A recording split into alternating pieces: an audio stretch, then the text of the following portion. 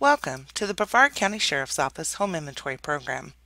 This program is very easy to use. Today, I'm going to show you just a few tips to help get you started. Let's take a moment to understand the layout. On the left hand of your screen, you will find a list of rooms. The center contains property for each room, and the bottom portion of your screen contains details about each piece of property. To begin, you may select a predefined room or create one of your own. To select a predefined room, simply double-click on the room with your mouse. To add a room, select the Add a Room button, located just above the Rooms list. When the Add a Room dialog box appears, type a name for your room and click OK. You'll notice that your new room has now appeared in your Rooms list. To add property to a room, simply click the Add Property button. When the Add Property dialog box appears, complete the information that relates to your piece of property and then select Save. You may also add photos and images relating to your property.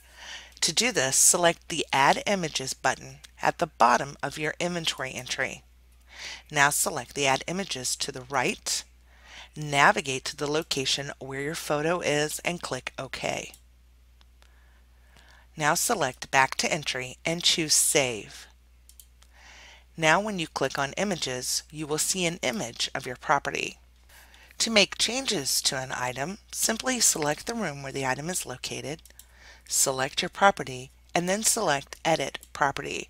The Edit dialog box will now appear. Make any changes that you need and then select Save.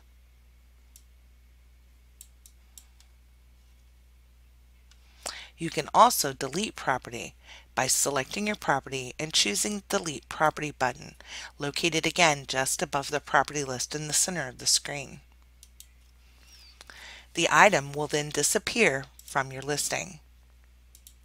This program also has a very handy search option.